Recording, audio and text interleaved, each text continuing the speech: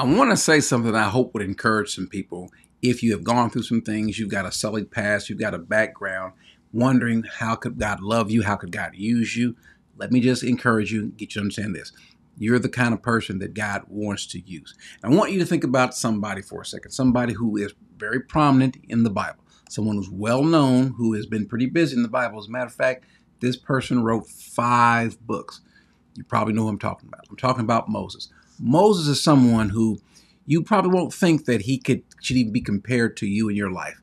Well, let me do so right now. Think about Moses. Think about how Moses grew up. I'm talking about before he left Egypt. Think about it. Moses was brought up in the greatest society known to mankind. Even now, when we look back, even comparatively speaking, about, let's say, the United States or any Western culture, Great Britain at its heyday, and compare with Egypt at that time, no country has been more dominating in so many facets of life. Think about how much education and technology that obviously we look back on it now, it's small, but all the things that we do in life, that we build ourselves up in life, the technology, it's based on the education, the systems that were there in Egypt. Well, think about this for a second.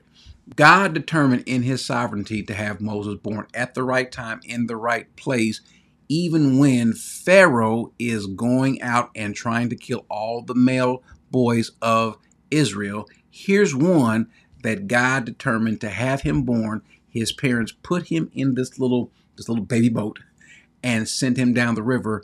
And who happens to be there? Pharaoh's daughter. And how does this work out? It literally comes about that God has, and let's look at the story. Matter of fact, let's go there. It comes about Exodus 2. Let's start in verse 8. Pharaoh's daughter said to her, go ahead, after the girl says, I know one of the women who can nurse this boy, because Pharaoh's daughter, she couldn't do it at the time. So she takes the baby to who? To Moses' mother. So the girl went and called the child's mother. Now, Pharaoh's daughter didn't know that. Then Pharaoh's daughter said to her, take this child away and nurse him for me, and I will give you your wages. So the woman took the child and think about this. Moses' mother is getting paid by the government to raise her own child. She's paying Moses' mother to raise Moses. But what will Moses get in return for that? Not just money for his household, but Moses is also going to be educated and trained by the greatest power on earth at that time. Then the child grew up, and she brought him to Pharaoh's daughter, and he became her son, and she named him Moses and said, because I drew him out of the water. So here we've got Moses' background. Your background absolutely is important. Think about this. Moses' background is certainly going to be used against him, especially in liberating his people. Moses was trained. Moses was intelligent. Moses had some of the finest education, affiliation with the greatest minds. And so now what's going to happen? God is going to use that background as Moses is going to now deliver his people. Now think about that for a second. Think about you. God makes a promise in Romans 8:28. You know the story. You know the verse. And we know that God causes all things to work together for the good of those who love him. Do you love him?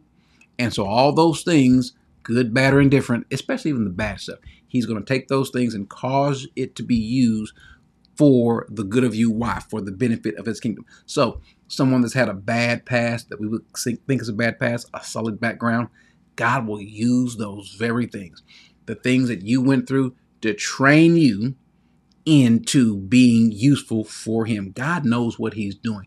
I can think about my background and how these little things here, even the times that they were unpleasant, how God has used those things to use me, to bless others, or to be a blessing, or to be a benefit.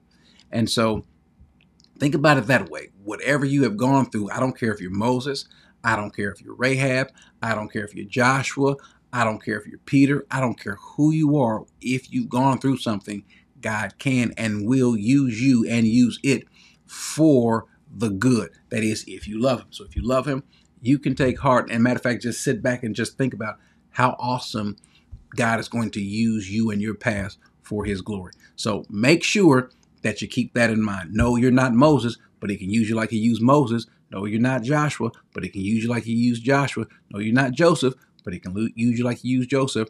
And all the different things that happen in your life, he can use you. Why? Because he says he'll cause all those things good or bad or indifferent, to be used.